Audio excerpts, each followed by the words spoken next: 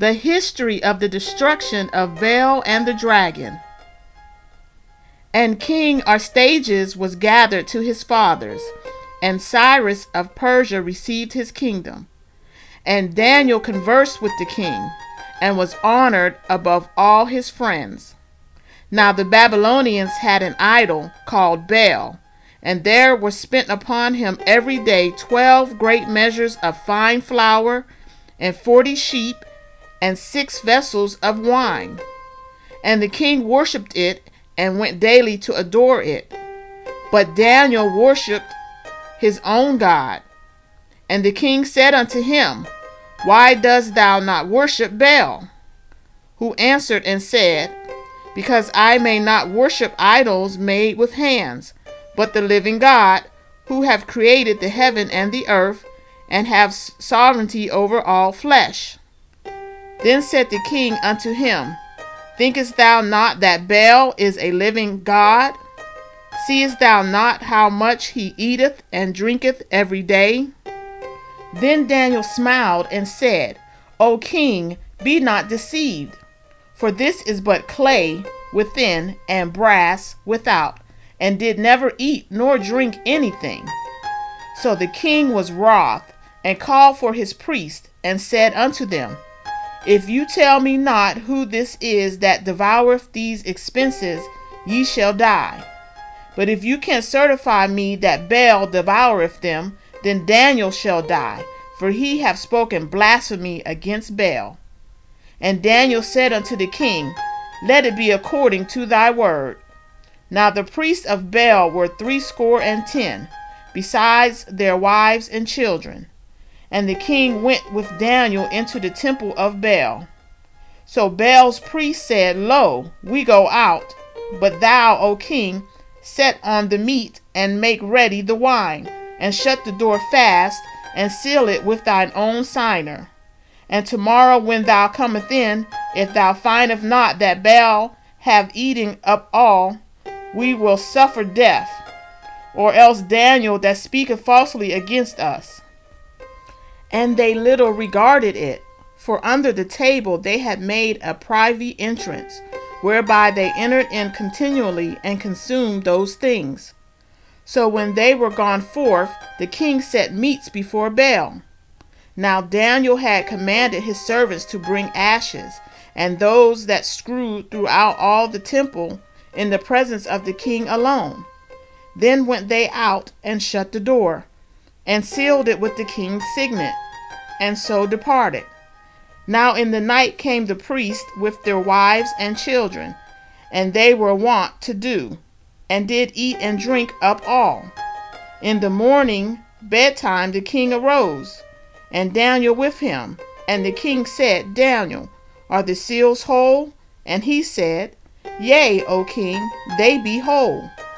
And as soon as he had opened the door, the king looked upon the table, and cried with a loud voice, Great art thou, O Baal, and with thee is no deceit at all.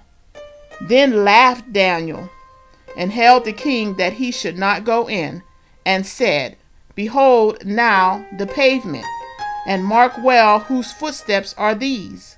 And the king said, I see the footsteps of men, women, and children.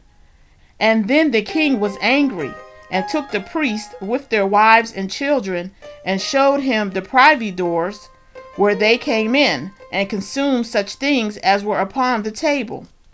Therefore the king slew them, and delivered Baal into Daniel's power, who destroyed him and his temple.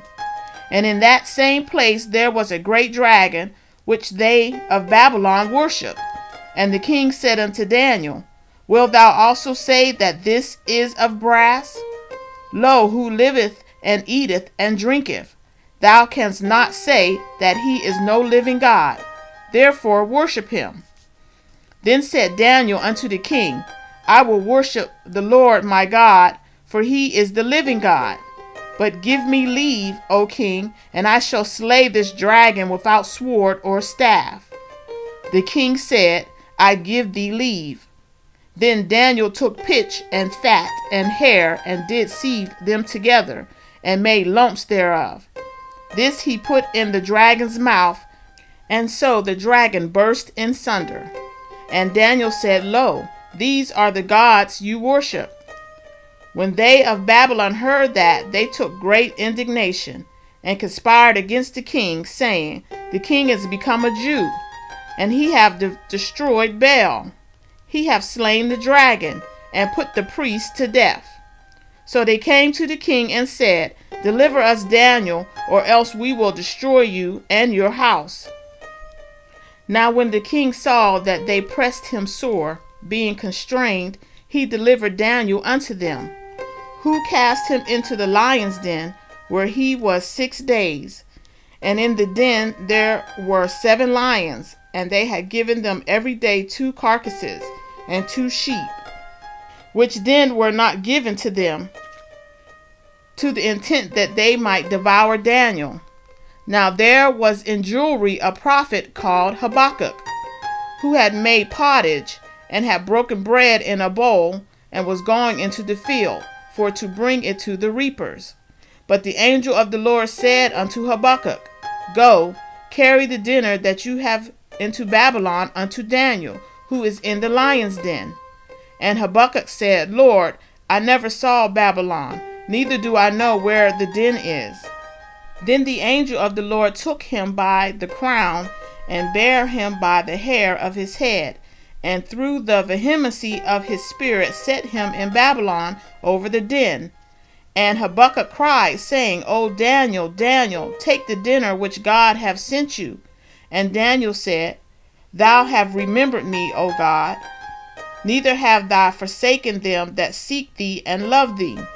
So Daniel arose and did eat, and the angel of the Lord set Habakkuk in his own place again immediately. Upon the 7th day the king went to bewail Daniel. And when he came to the den, he looked in, and behold, Daniel was sitting. Then cried the king with a loud voice, saying, Great art thou, Lord God of Daniel, and there is none other besides thee. And he drew him out, and cast those that were the cause of his destruction into the den, and they were devoured in a moment before his face.